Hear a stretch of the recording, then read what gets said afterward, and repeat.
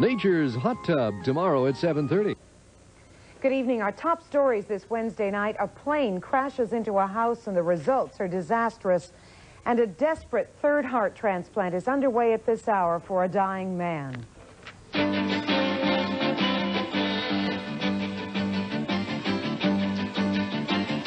Jess Marlowe, Sandy Hill, Jim Hill, Maclovio Perez. The Channel 2 News tonight.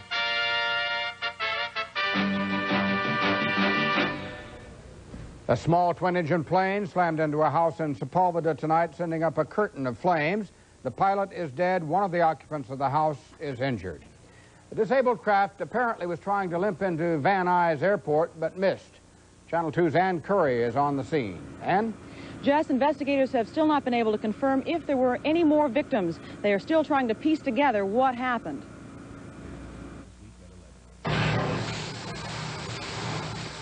One man was inside this house watching television when the plane came down, exploding on impact. Richard Butala is an eyewitness.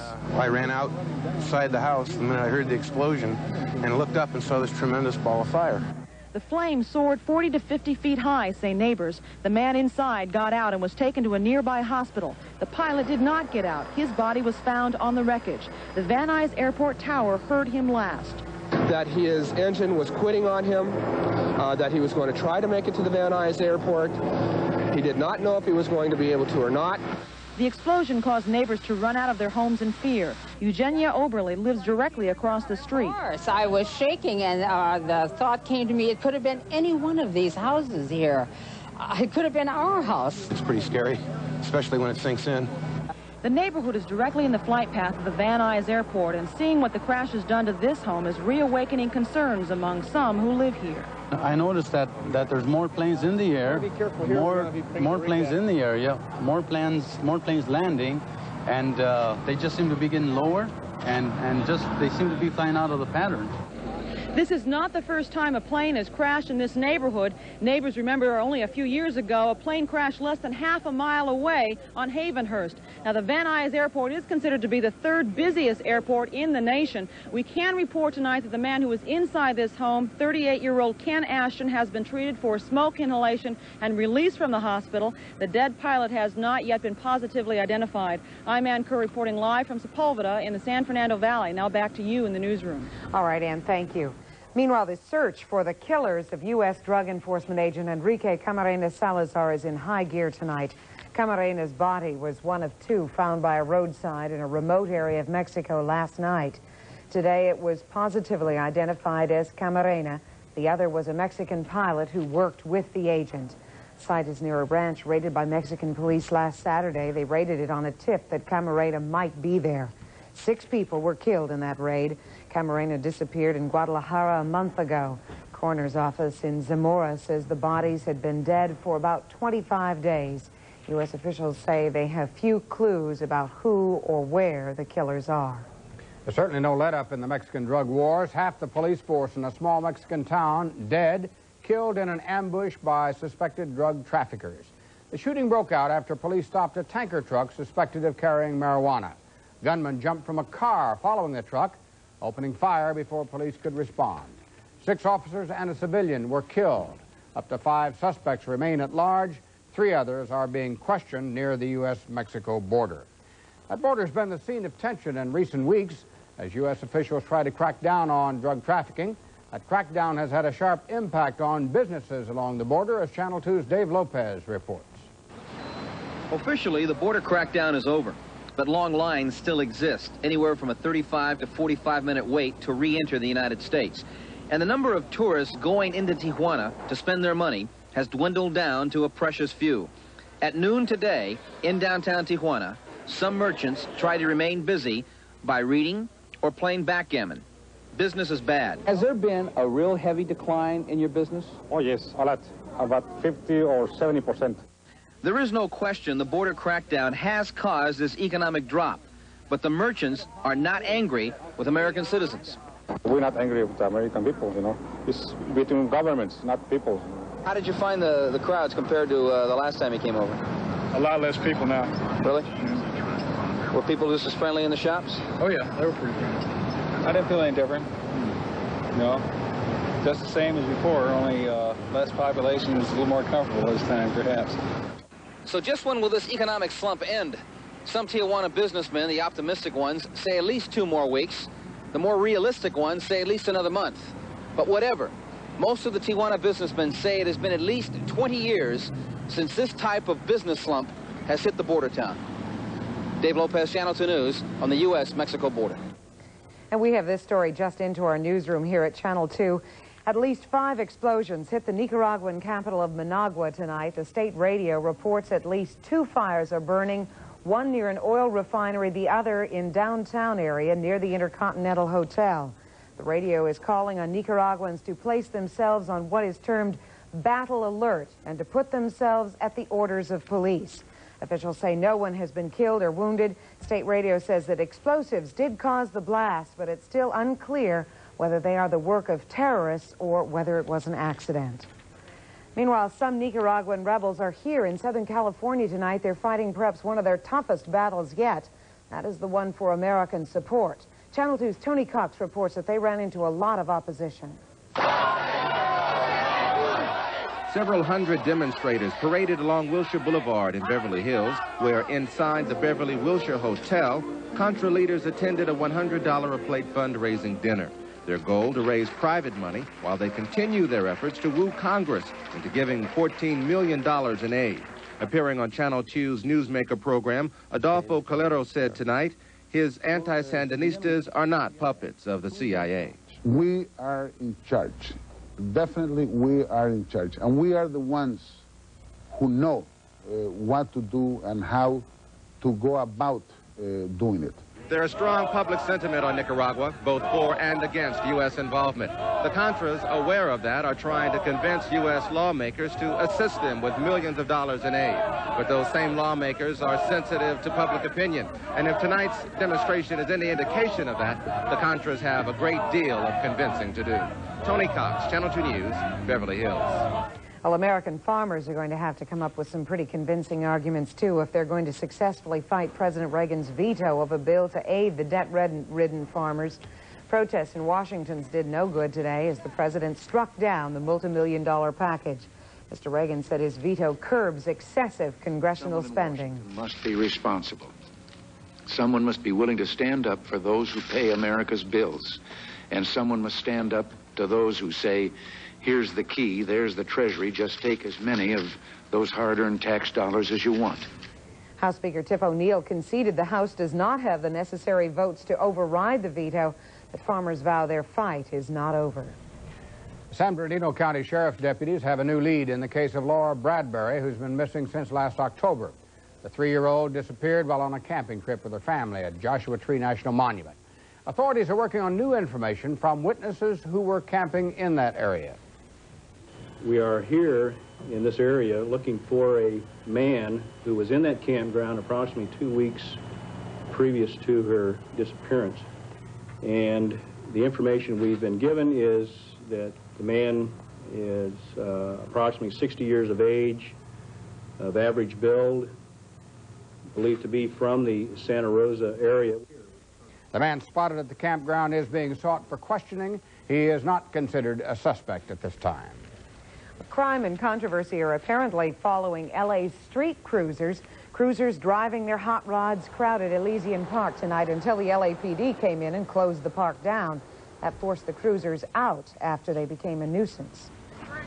The traffic was so congested that there was no entry or exit for anyone, causing a safety hazard. The cruisers have been barred from the San Fernando Valley and East Los Angeles after neighbors complained of noise, vandalism, and rowdiness. Well, now neighbors in Elysian Park, including a hospital administrator, have the same complaints. It blocks the traffic, and this means that many of our employees who have to come to work here cannot get here on time. Well, the leader of the street racers, that's Willie Brown, says he's been trying since 1966 to find some neutral area for his cruisers, but so far his efforts have met with no success at all. We have more ahead here on the Channel 2 News tonight. A man is getting his third heart right now, but the surgical team may have broken the law. A word of caution about baby formula. It may be hazardous to your infant's health. And Gary Franklin peers behind the mask, Cher's newest film. Dear Rocky, I miss you. And you're away at camp. You're not in your room. The difference is visible. The difference is visible. Visible difference from Elizabeth Arden. Penetrates moisture 20 cell layers deep, almost to where new skin is born. And in just 14 to 21 days, a dramatic change will take place in your face. The difference is visible. Only Elizabeth Arden can call a face cream visible difference. Custom face kit $7.50 with a $10 purchase at May Company now. There are two ways you can get a state smog check on your car. The hard way, run all over town trying to find somebody who'll check it. Then if you fail, run all over town trying to find somebody who'll fix it. Or the easy way. Just come to one of the many convenient MP&G tune-up and official smog inspection centers. A smog check is only $19 and a complete tune-up just $39.95. So don't run all over town. Simply stop at MP&G. The new BMW 735i has an ingenious anti-lock braking system for stopping power far beyond the merely adequate. A new 3.5-liter engine and a highly agile suspension for considerably more than acceptable performance. The new 735i exceeds the acceptable in many ways, but then it wasn't built to be adequate, it was built to be a BMW. Test drive the ultimate driving machine at your Los Angeles area BMW dealers. At this very moment, doctors at the University of Arizona are giving a dying man his third heart transplant in 36 hours. The second of the three was an unapproved artificial heart. Tonight, another human heart was found. It was flown to Arizona. Earlier, the unidentified man's body rejected one transplant, the human heart, leading to the unauthorized transplant of an artificial one. I think that all of this falderall about all of this is nothing more than a group of doctors that were faced with a patient who was dead if we didn't do something. Now, the Food and Drug Administration tonight says that the surgical team violated federal law by implanting that artificial heart, which has not been approved yet. In our Health Watch tonight, a report critical of infant formula, suggesting mother's milk is a better formula for most infants.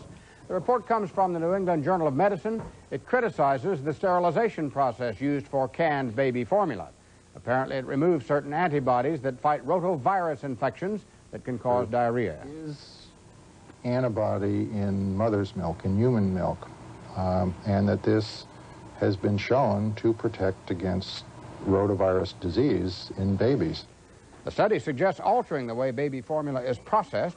The companies who make that formula say they're looking for other ways to sterilize the milk and may put those antibodies into the formula artificially.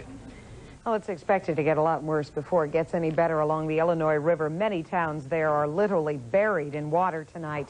In Peoria, the swollen river is 10 feet above its banks, and it's expected to rise even more by the weekend. The record floods have forced thousands from their homes so far. Here in the Sierra Nevada mountains, it is heavy snow that is causing all the problems. Tonight, avalanche warnings are in effect as 3 to 4 feet of new snow threatens to come crashing down. All the major roads are reportedly open, but there's very poor visibility and lots of drifting snow up there. The High Sierra storms are expected to ease just a little bit, at least, by the weekend. Because it's headed this way, Maclovio. Well, persistence, you see. If you keep talking about rain, maybe eventually it'll get here. The storm that has made us look a little silly here for the past 2 days may just be rolling into the Southland by tomorrow morning. As early as tonight, they've been updating the forecast, picking up the rain chance to 50% from a 20% earlier this afternoon. Here's the analysis. There is a front. The storm is moving on shore. To give you an idea of the cloud cover, early this afternoon, San Francisco is about right here. We're about right there. You'll see how the cloud cover gets rather thick. Late this evening, there is rain from right off the coast of Paso Robles all the way down to Santa Rosa Island. That activity is forecasted to drift into our area tonight and decreasing tomorrow morning. Meanwhile, in the Sierra, 2 to 3 feet of new snow has fallen in the past couple of days. Around the nation, the eastern coastal states have very mild weather, while the west picks up another round of winter. Here's our local forecast for tonight. We're looking again for increasing clouds and an increasing chance of rain, probably after midnight, extending through the morning hours. Snow level will be down to 4,000 feet. Showers ending by tomorrow morning, partly cloudy and breezy for Thursday, partly cloudy and chilly again on Friday. Overnight lows in the 40s, and tomorrow's highs generally around 60. You don't believe me, right? Wake up in the morning and we'll all see what happens. Jess, Sandy? Thank you, Mac. Coming up on the Channel 2 News tonight, the Clippers get a new skipper, but it's still not smooth sailing. Jim Hill has that and all the sports. Let's get Franklin with a review of Mask. Cher lays it on the line. This is a copy of our lease. This is a copy of Rocky's birth certificate, and this is his last report card from Stevens Junior High School, where he was in the top 5% of his class. Hi. Hi. Guess what? What? I'm taking you out to dinner. Are we celebrating something? Well, I just got an American Express card, and I want to break it in. Great.